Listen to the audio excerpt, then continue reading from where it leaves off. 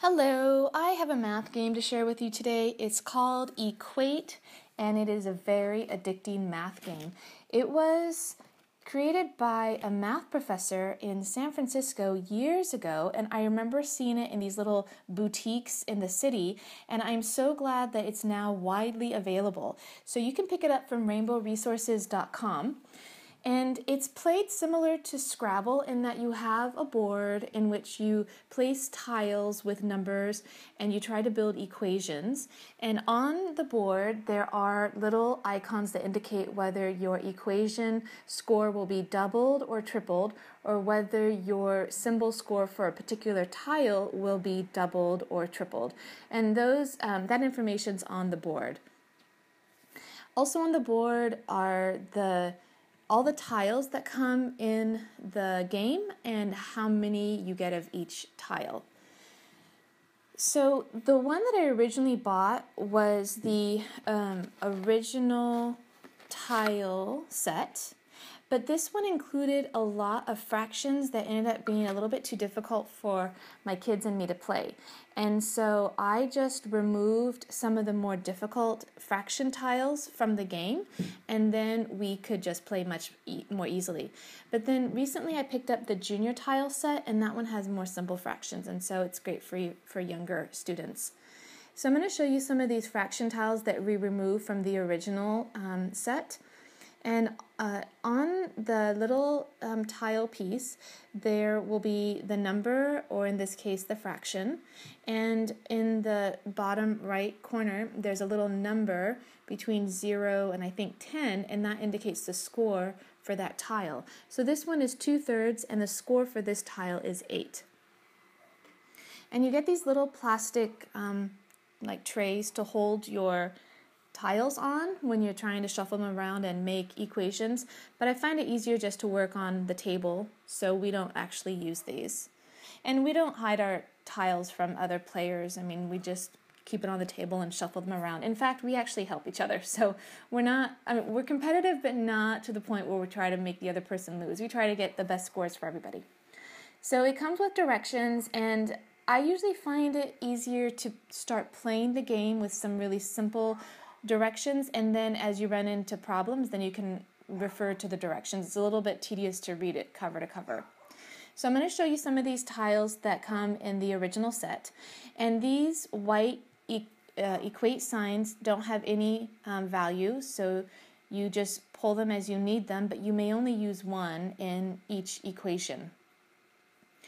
And so it comes with a lot of whole numbers, and the operation signs are addition, subtraction, multiplication, and division, but it also comes with fractions, and that's something that you kind of have to decide whether or not you're going to use when you play the game, because when we first started playing this game and we had all the fractions in it, it made the game too difficult for us to enjoy. By pulling them out, we were able to familiarize ourselves with the game and the rules and the strategy, and then later we could add in those fractions.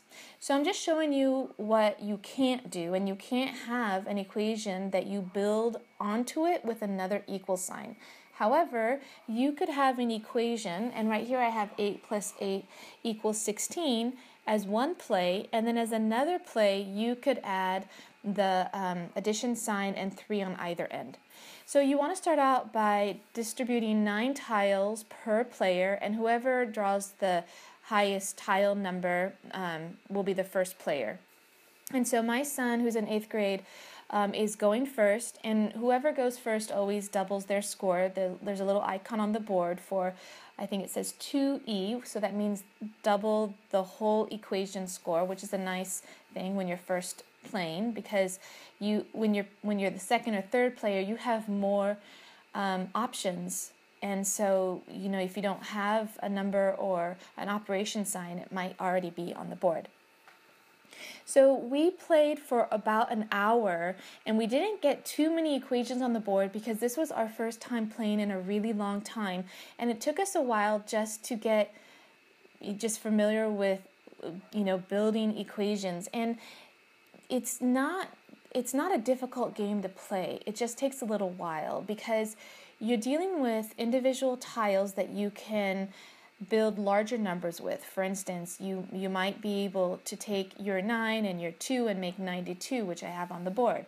But on the next play, you can't use 92 going in another direction because you'd only be able to use the 9 or the 2. And so in that way, it takes a little bit of a different way of thinking than if you were playing, for instance, Scrabble, in which you could potentially have 2 horizontal or 2 vertical lines touching in the same play. In this case, you really can't, not the way that we've been playing at least, unless there's some trick that I don't know about. So I've just changed the camera angle so you can see how I'm trying to build an equation here while my son is doing his play. And we did take a long time for each play, but we enjoyed the game so much that even though it wasn't on our curriculum for the next day, my son was really excited to play again. So we did, and we played much better the second time around. And we got such higher scores that I think we will probably be playing this game every day this week, or maybe even for this unit of math that we're doing. And so after a little while, not even that long, we started to be able to think about strategy and not just about making an equation. We started to think about, how can I use more tiles in order to form this equation, or how can I use some of the icons on the board in order to get a higher score? And that always adds a different element to the game, which we really love. So in this particular play, my son really wants to make use of this triple equation score that's all the way on the right side of the board. And he has some great tiles, but he just can't figure out how to get that triple equation score. And so I come in and I fiddle around with his tiles as well, and we're going to try to build an equation that makes use of that 4 on the left side, which was already part of a previous equation, and try to give him an equation that's long enough in order to get that triple equation score. And so it does take us a little while because we're fiddling around with all of his different tiles. And finally, we get something that works, and he's thrilled. And so we both really enjoyed this game a lot.